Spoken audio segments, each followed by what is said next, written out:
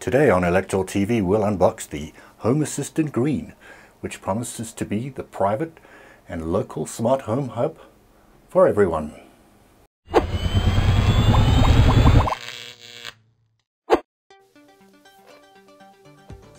The Home Assistant Green Smart Home Hub from Nabu Casa is a complete smart home solution that promises to make lives easier and homes smarter.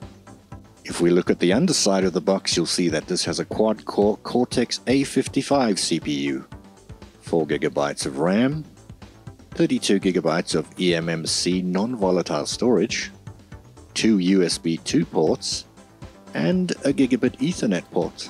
I think 100 megabits may have sufficed, but they didn't skimp.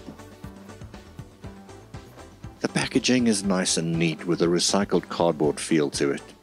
It's heavier than I expected it to be. Look how they've put the Home Assistant logo in the tab. Hello Home! Inside, let's see, there's a sticker. I never know what to do with these, but yeah, give them to the kids. There's a quick start sheet of paper, safety information. There's a box marked power supply, which I'm guessing holds the power supply. Yeah, that wasn't really necessary, but it shows you their attention to design detail. Underneath, there's an Ethernet cable for a stable connection.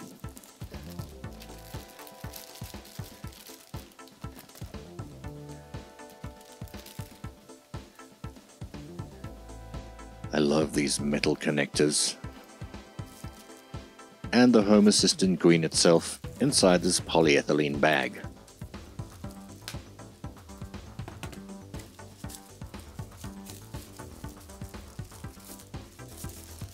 Nice. Shiny. Look at the heart. I wasn't expecting it to feel so nice and solid, since I figured it was a product designed for makers, but the more technically oriented end users will be pleased with this. And it's very compact, so you can place it anywhere in your home. Provided, of course, you have an Ethernet connector there, since it doesn't come with Wi-Fi out the box. But since you don't need to access this box physically very often, just put it wherever you have Ethernet. You don't have to worry about Wi-Fi signal strength. The sticker on the back tells you that it runs on 12 volts at 1 amp, and that's exactly the size power adapter they provide. Power input, the 2 USBs, an HDMI port, but don't worry, it's not to be connected to a monitor all the time, it's just for when you need to do diagnostics, so you should be able to ignore it for now. If you ever need to recover the operating system, however, there's a micro SD card slot, and there's the reset switch, and finally, of course, the Ethernet jack. On the underside is an aluminium heatsink to keep it cool, so there aren't any fans to make any noise or suck in dust. To set it up, we'll need our power supply and Ethernet cable. I bet the power supply is in here.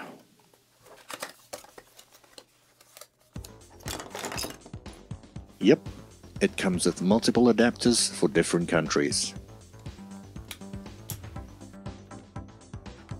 Setting up the Home Assistant Green is easy. First, we'll connect it to our router using the Ethernet cable. Next, we'll connect the hub to power using the power supply, which we found in the box marked power supply.